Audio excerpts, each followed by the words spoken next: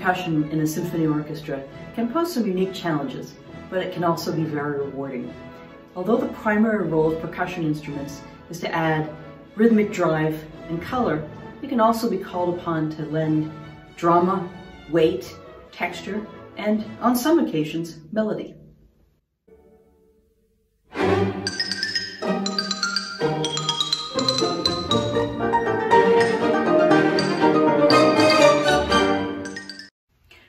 Percussionists are almost always the first ones to arrive at rehearsal. As a percussionist, you could be responsible for this or this. Setting up all those instruments requires extra time.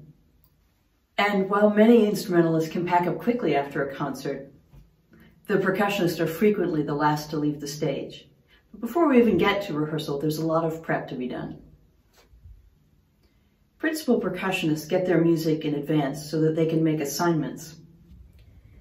Individual players need to not only learn the notes, but how to move from instrument to instrument with ninja-like stealth and without getting lost. Timpanists need to map out when to make pitch changes and which drum's notes will be tuned on. In modern works, this can be particularly challenging. Choosing mallets or implements is another thing that must be done.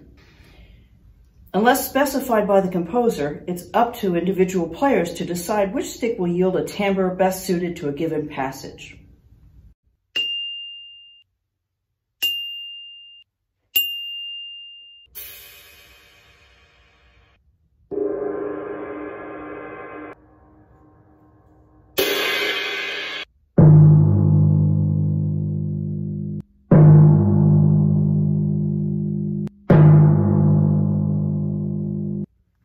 Once we get to rehearsal, we all understand the importance of following the conductor.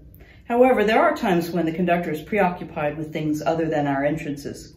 In this case, we look to the concertmaster to ensure good ensemble. This simple gesture is perfectly clear to other string players who are accustomed to playing chamber music. To many percussionists, it can be downright baffling.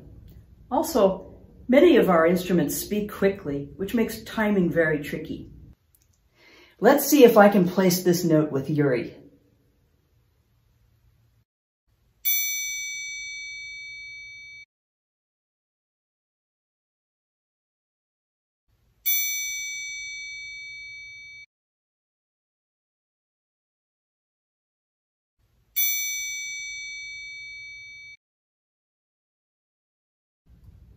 Of course, listening to our colleagues on stage and spending lots of time practicing with a metronome are crucial.